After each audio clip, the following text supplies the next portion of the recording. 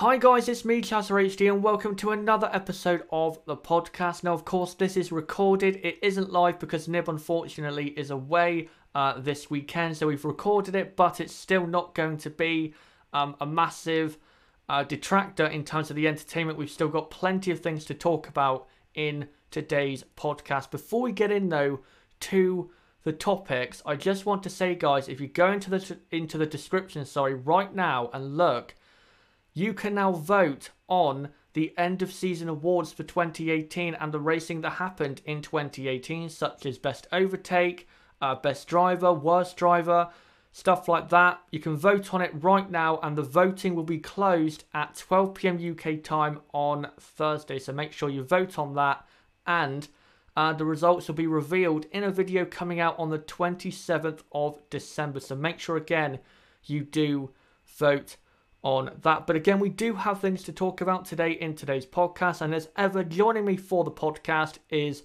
Nibloe. And how are you doing, mate? I'm doing very well as usual, mate. How are you?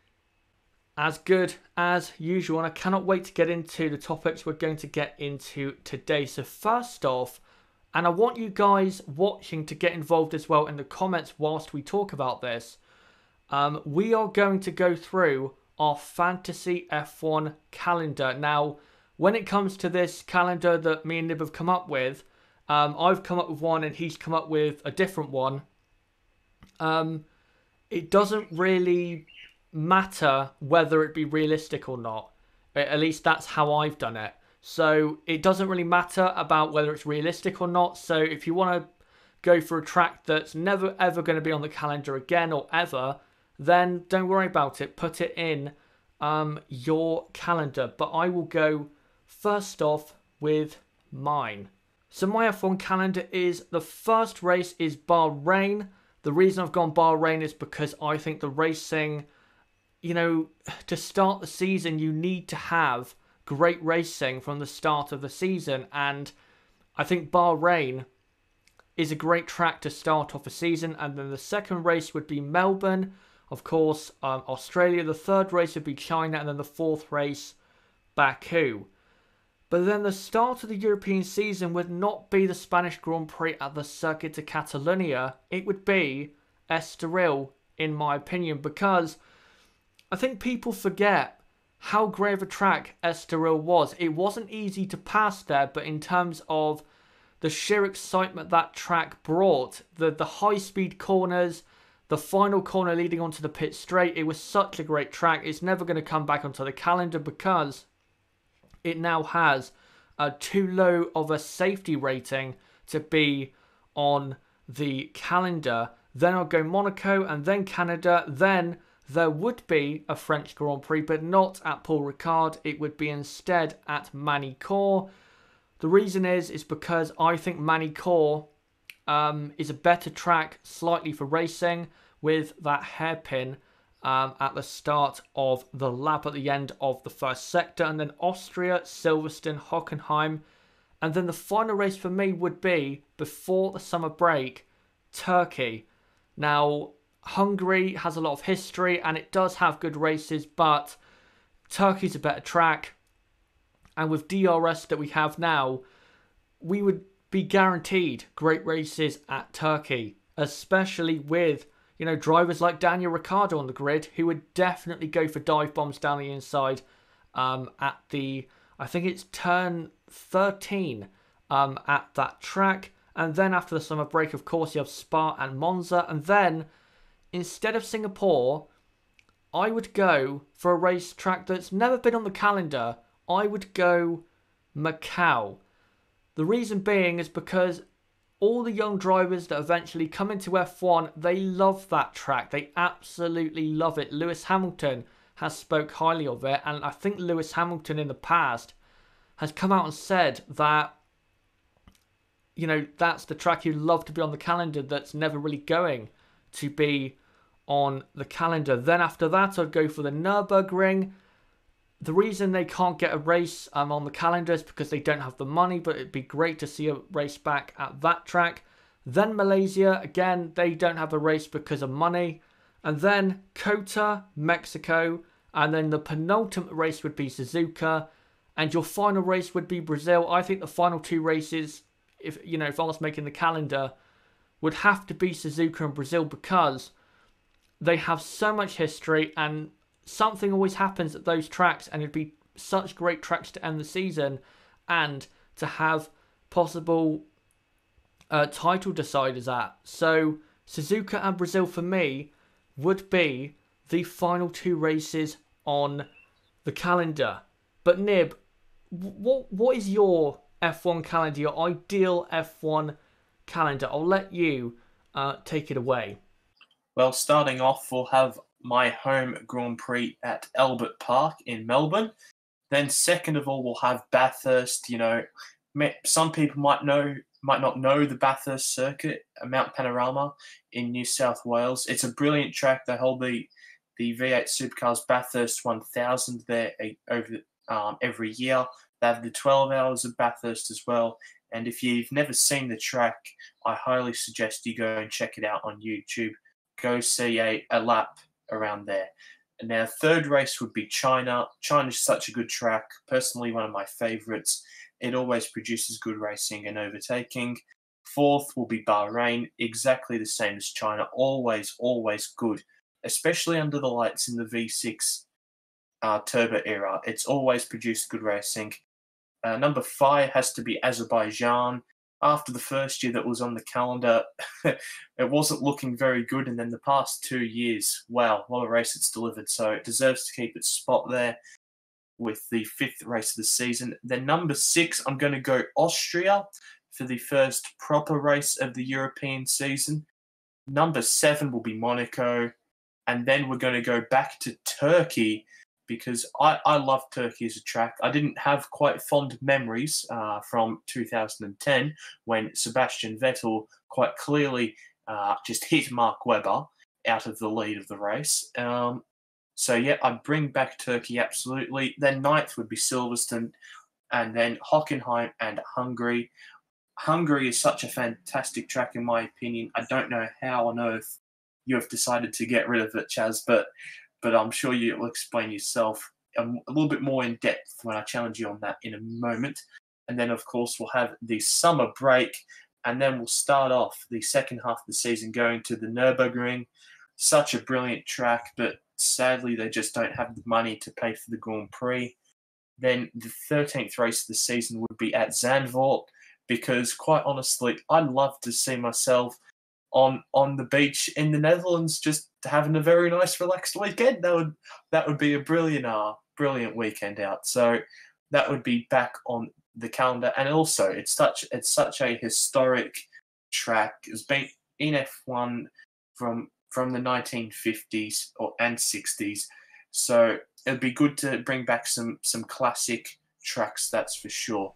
And then we'd have our regular Spa and Monza races, and then I'd go to Canada, Circuit of Americas at Austin, Mexico, and then I'd go to Macau. Macau is never, ever, ever going to be on the calendar. We know that, but such a fantastic track, Obviously, some people know about Macau, but some people won't. But it's such a fantastic. I really wish it could be on the calendar. It's sadly because of there's absolutely no runoff area in most parts of the track. They wouldn't allow that. And then I'd love to see Malaysia back on the track. It was such a disappointment to see it leave the calendar this season, or this past season now, actually. But yeah, Malaysia would certainly be back, that's for sure. And then the final 2 races of the season, the exact same as Chazza's, would be Suzuka and Brazil. The 2 best tracks for me to end the season. Suzuka just held so many great finale races, and same as Brazil, certainly the best last race of the season that I can certainly remember of recent history is the 2012 Brazilian Grand Prix. And then, of course, you got 2008 as well. So that is my dream calendar list. I haven't quite put all of the tracks that I wanted in, because you have to keep it, in my opinion, about from 20 to 23 races. You can't once you're going over 23. I think you're having a bit too much. But I also want to add in that I put the tracks in order. So you go from the Asia Pacific region, from Melbourne to Bahrain, and then you go through all your European races, Azerbaijan down to Monza, and then you go through your North American races, Canada, the American Grand Prix, Mexico, and then you go back to Asia for Macau, Malaysia, and Suzuka, and then back for your finale in Brazil. I think just logistically, sometimes with the F1 calendar, it doesn't make a lot of sense, and that's one thing that I certainly wanted to put in my wish list for the calendar. But yeah, now do you maybe want to talk about why you've excluded a few races of? When it comes to the races that I've got rid of is Spain, Paul Ricard, Hungary, Russia, and Abu Dhabi. Now with Spain, it can be a good track and is a very good track for testing, but I don't think it is as exciting of a track as Estoril, so that's why I've took that off. For Paul Ricard, the 2018 French Grand Prix at that track was so chaotic in terms of traffic, and the racetrack I think was so horribly designed. So yeah, I'd get rid of that track for Manicourt. Now I know Hungary, you love that track, and this is the thing with Hungary. You can get amazingly thrilling and exciting races at the Hungaroring, but the thing with that track is it's either amazing or it's really, really boring. At Turkey, you kind of get more of a middle ground. Even if you don't get an exciting race, it's still going to be a pretty good one, or a 6 out of 10 instead of a 2 out of 10. Hungary, it's either a 2 out of 10 or a 9 out of 10. So that's why I've gone with Turkey, because I think there's a better chance of consistently good races than there is at Hungary. And to be fair, Hungary normally is only good when it starts to rain. There are good races in the dry, but normally when it rains, then we do tend to get a great Hungarian Grand Prix. I don't think I need to get into why I've removed Russia. It's the worst track on the calendar by an absolute mile in Abu Dhabi, even though the 2018 race was probably the second best race we've had at Abu Dhabi since it was introduced onto the calendar. It's an awful track, and it doesn't deserve as a track to be on the calendar. So that's why I've got rid of those races. But guys, don't forget in the comments to put your ideal F1 calendar in. Make sure you put in put the races in order, and also make sure you list how many races are in your calendar. I'm very interested to see, one, how many races you guys do have, and two, what races you have, because I think there are ones that me and Nib have not thought of. You of course have Imola. That's one I know people are going to go for. The reason I haven't gone for Imola is because even though it was a good track, you never really got a thrilling race around there in terms of, wheel-to-wheel battles. You had, of course, 2005, where Michael Schumacher was pressuring Fernando Alonso for so many laps, but because of the way the track was, he couldn't get past. If that battle took place on the track they have now at Imola without the final chicane, he probably would have got past, but that's just the way it is. I can't think really of any other tracks we may have missed out on. If you look back at, say, classic racetracks, you've got Argentina. That was a horrible track, though. You have, I can't remember the place it was called, but it was the Pacific Grand Prix. Again, I can't remember what the name of the track was. You have Jerez. Jerez, I don't think is a good track for racing. It's too tight and there's too many corners. Nib, can you think of any races we may have missed out on? Laguna Seca is a race which I thought that I don't think I'd want to see that on the calendar. No. yeah, I don't think that race would be as good as people think. Of course, Indianapolis, that track was good. It's just what happened in 2005 completely doomed that track in terms of F1 racing happening at that track. You have, the street races in America that we did have in Detroit, Long Beach, and other places I can't remember. Yeah, Watkins Glen. That used to be a racetrack, or is a racetrack, I think, in upstate New York, if I'm not mistaken. So there's plenty of races in America.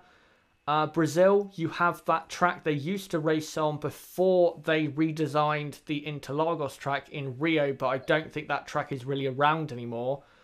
You have Mugello, which is used for MotoGP, so that will never happen. There's plenty of, I guess, racetracks around, Central Europe, but again, a lot of them, you just don't see races happening there. You really don't. And I think most of the races we have included are the races that should make an F1 calendar. And also, one race I forgot to mention as to why it's not on the calendar is Singapore. Now, Singapore, from a commercial point of view, it's great because it looks so beautiful at night time and all the cars look great. But when it comes to racing, it's a horrible track. It's a horrible track. And you have to remember, this is our ideal F1 calendar. And in an ideal world, I would not have Singapore on my calendar. But Nib, do you have anything else to cover when it comes to our dream F1 calendar? There's a few other tracks which we haven't mentioned. And, of course, that's like the Korean Grand Prix, the Indian Grand Prix, the Valencian street track. I really did like the Indian Grand Prix, but just people didn't turn up to the race, so they weren't able to keep that race. I also did really like the Korean Grand Prix track. It was a beautiful track to drive on the F1 game, that's for sure.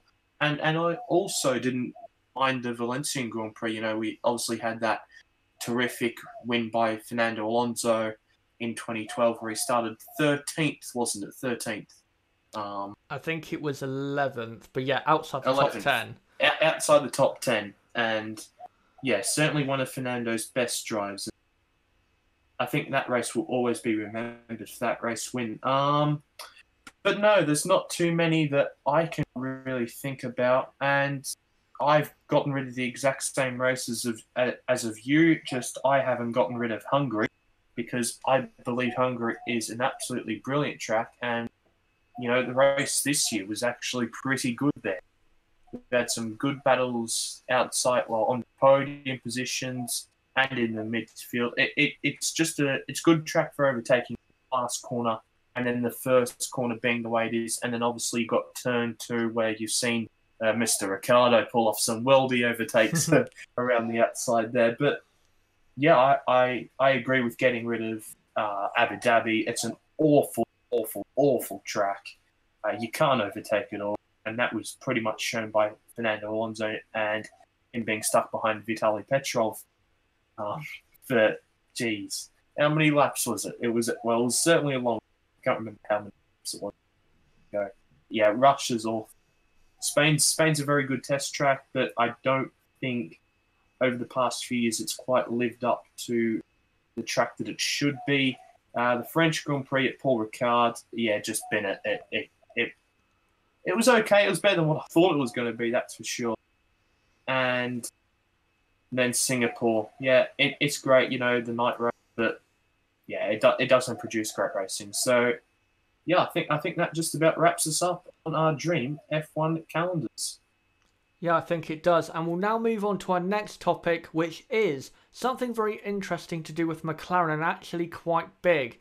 Now, with McLaren, it is rumoured they are now bringing in a guy who is set to become the top of Porsche Motorsport, and his name is Andreas Seidl. Now, this guy was in charge of the LMP1 program, and he built the team in that series from scratch all the way up into the best LMP1 team until they withdrew from, from that certain, those certain cars and certain series.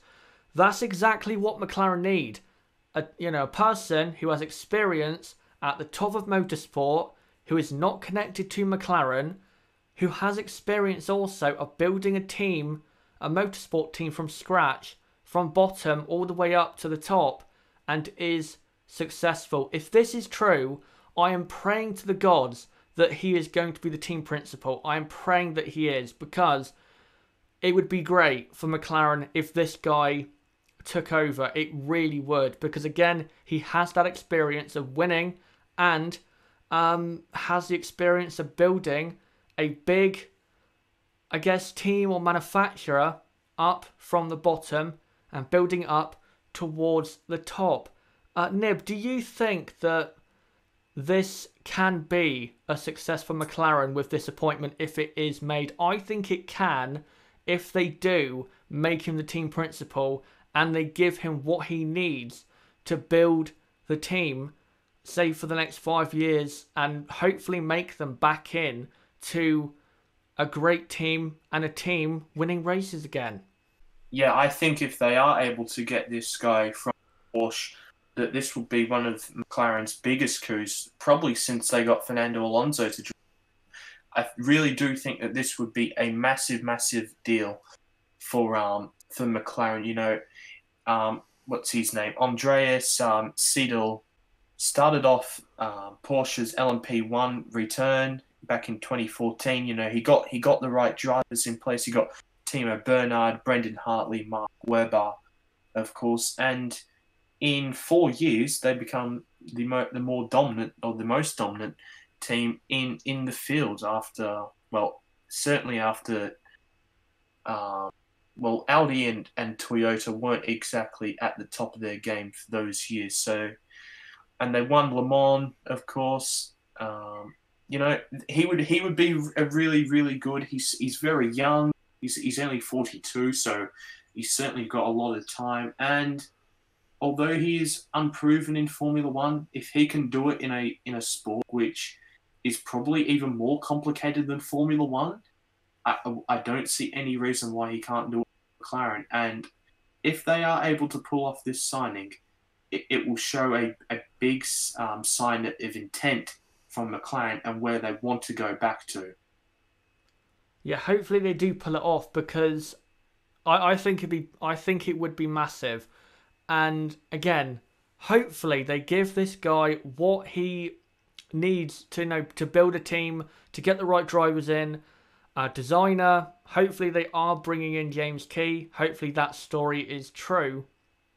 But just please bring in the right people with this guy, because it is a sign of intent of where McLaren want to be in 5 years' time. They need to now start having a plan going forward, and it seems as though they've realised that and are now trying to do that. And that's what I said in my season review earlier this week. By the way, if you haven't checked it out, go onto my channel and you will be able to find it. I said, if McLaren can have a plan of the next 5 years and where they want to be in 2024, then it's going to be better for them than having a short-term plan of, we're in the midfield this year, but let's be at the top of the field in, 2019, when it's very unrealistic that such a thing is going to happen. Do what Renault did, have a plan of where you want to be in a few years' time and try and work towards that instead of such unrealistic targets which are not going to happen. So hopefully that is going to happen for McLaren. Hopefully they do improve in terms of the operational side of things in 2019 with hopefully this appointment. But the last topic, and another interesting one, is me and Nib are going to get into, and make sure as well in the comments section you also put your answers down below. Who is the best team principal or team boss in the history of F1? Now, I'm going to get into my list of team principals, and it's pretty much the same as Nib's, but basically we are only deciding who the best team boss is. So the team principals really to pick from are Colin Chapman, of course, a guy who built up Lotus and designed the cars, of course. Frank Williams, need I say any more? Ron Dennis, also, need I say any more? Flavio Briatore. Now, when it comes to him, forget Crashgate. We are not basing it off Crashgate. So please forget that. When it comes to him being on the list, I'm only basing it off his 4 championships in 94, 95, and 2005 and 2006. Of course, 94, Benetton didn't win the Constructors, but Michael Schumacher did win the 94 Drivers' title with the team. Jean Todt, that's a very, very good choice right there.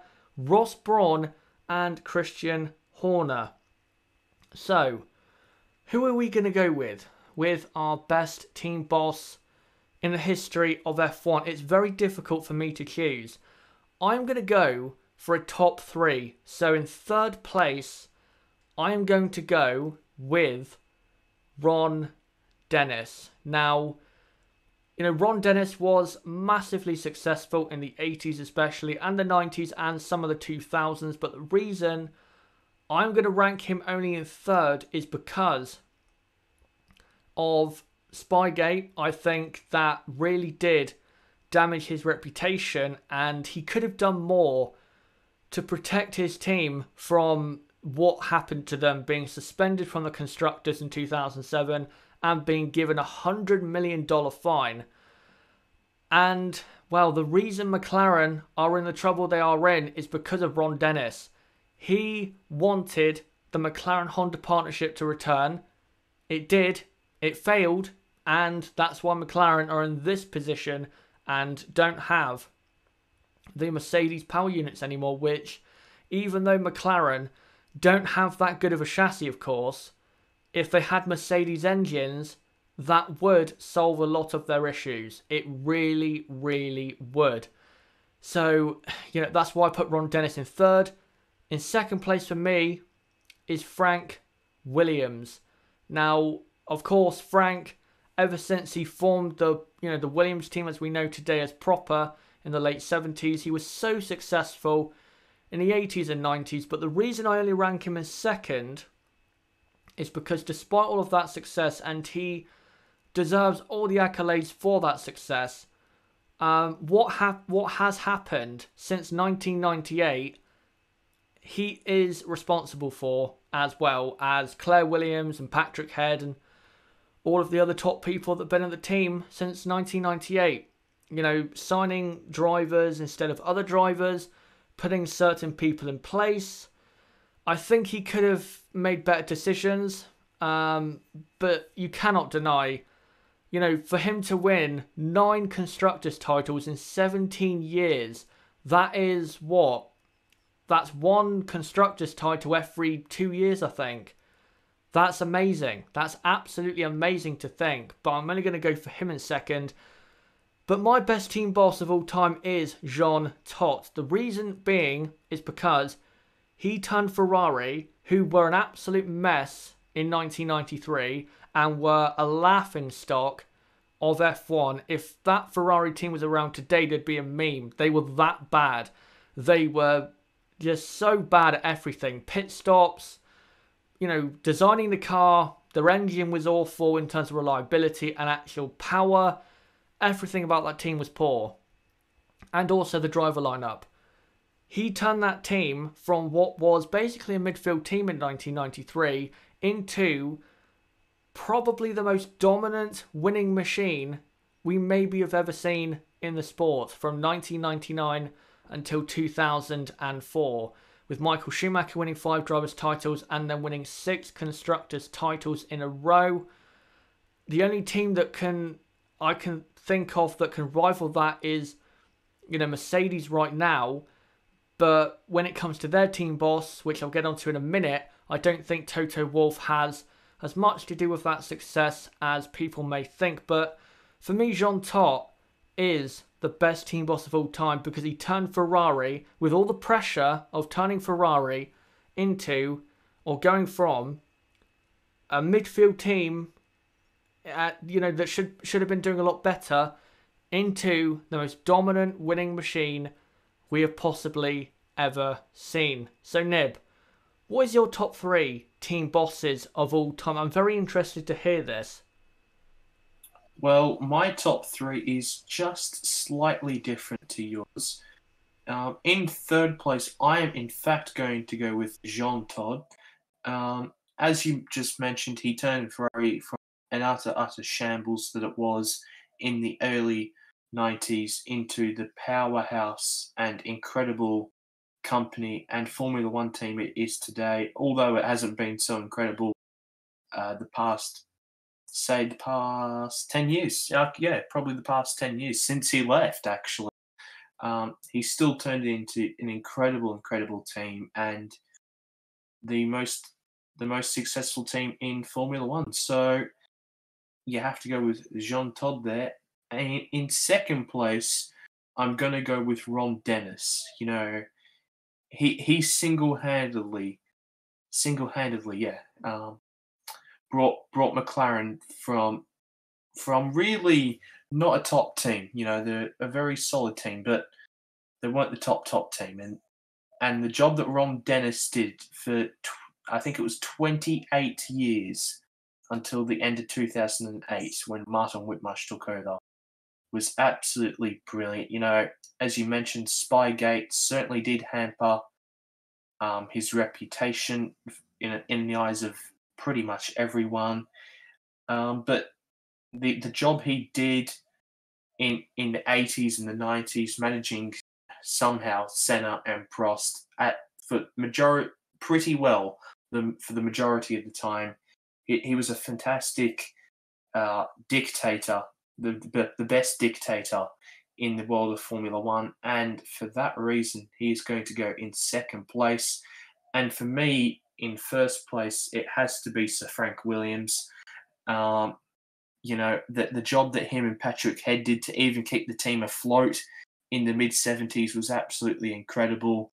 How the team is still around today is somewhat of a miracle, especially after Frank's awful car accident that he had in France in the mid-80s. The most successful team principal of all time, and for me, it's very hard to go past. But there is one thing I must say: I'm certainly not as clued up on my Formula One history as I need to be, and as Chaz is. So my opinion could still change on that top 3 as time goes along. But for me, currently at the moment, Christian Horner is certainly by far away the best team principal in the sport. And as Chaz mentioned, I don't think Toto Wolff is. I don't think he can even really say he's a team principal. He's not your stereotypical team principal, who sits on the pit wall like Ron Dennis or Jean Todt, or Flavio Briatore. He isn't on the pit wall controlling everything. He sits in the garage, all nice and relaxed, and yeah, obviously he makes some very big calls, as we've seen in Russia the past season, but I don't think he is quite as good as Christian Horner. Christian Horner is not only brilliant with his decision making and stuff like that, he talks so well. And I'm not saying that Toto doesn't talk well, but Toto is more for the business side of things. That's why he was brought in from Williams. He got brought in 2014, wasn't it? So yeah, I think Toto isn't quite worthy of being on that list. Yeah, when it comes to Toto Wolff, the reason I don't rank him really highly at all is because the reason Mercedes started dominating or are dominating the sport is because Ross Brawn put the people in place for Mercedes to dominate from 2014 on. And you also have to remember, without Ross Brawn, they would not have been even a team at that certain base. Because if he decided not to buy the team and call it Brawn GP and have it be his team for a year, then maybe Mercedes would not have bought that team and turned that team into the winning machine it is. So Ross Brawn, for me, has to be someone that you have to shout out as one of the best team principals of all time. I know he only won one Constructors title and he was only a team principal for, 4 years? But without him, the team from Brackley, they wouldn't be an F1 team. It'd be like Lotus after they went out of business in 95. It would be a team that used to be there but is no longer a racing team. So Ross Brawn has to be mentioned. And as well, as Nib says, Christian Horner. For me, Horner is the best on the grid. And basically for the reasons that Nib has mentioned. And when it comes to Toto Wolff, for me, when it comes to Toto, he hasn't been tested yet. Let's see when Mercedes, and they will, eventually drop off the pace and cannot win a championship anymore. Let's see how good he is then and whether he can build the team back up to that title-winning level like Ron Dennis did. You know, Ron Dennis had to build that team, I think it was 81, up to a title-winning level in 84. And then after they stopped dominating with Honda, it took him a long time, from 92 until 98, to get that team back into a championship-winning position. So, Ron Dennis, he was able to do it, and that's why he's so great. Jean Todt, of course. Frank Williams had to do it in the late 80s, early 90s. And even though, after 97, Williams have not won a championship, he had to build the team again through 98, 99, and 2000 for the team to be able to possibly challenge for one in 2003, I think it was. So Frank Williams, that's why he's up there. So Toto Wolff, when it comes to him, let's see what happens when the going gets tough and whether the tough get going. But that is it for the podcast, basically. Those are the 3 topics, and I would say those were some brilliant topics, and hopefully you guys have interacted in the comments about who your best team principals are of all time, and also your ideal F1 calendar and what you think about Andreas Seidl possibly going to McLaren, how big of a news that is. But Nib, thank you as ever for coming along to the podcast as ever. Yeah, thanks, mate. And of course, we have to thank you for being here. And of course, thank you to everyone in the comments. If you've made any comments, for you continue to support. And even if you don't leave a comment, you know, thanks for watching. And you know, maybe if you don't drop a comment, you know, maybe think about it. You know, just get involved in the conversation, because we are always happy to be involved in the conversation. Yeah, if you comment down below, there's a great chance that either me or Nib are going to reply and interact. So don't hesitate to post a comment. But that is it for this podcast. And I just need to let you guys know the podcast next Saturday will be live, because it will be our Christmas special. And I do have some very special news. Maybe you could call it a Christmas present to give to you guys on the 22nd of December. But as ever, thank you guys for watching. Don't forget to like this video, comment down below what you thought about the topics we discussed. Don't forget to join our Discord server. As also, don't forget to subscribe if you're new to the channel. We will be doing podcast episodes every weekend. There is not an F1 race, so make sure to subscribe to the channel if you are new. Either do it on the bottom right of the screen or go to my channel page and subscribe to the channel. Also, don't forget to follow me on Twitter and check out my website, ChazzaHDF1. But until the next podcast, next Saturday, the Christmas special, it's been me, ChazzaHD. Goodbye.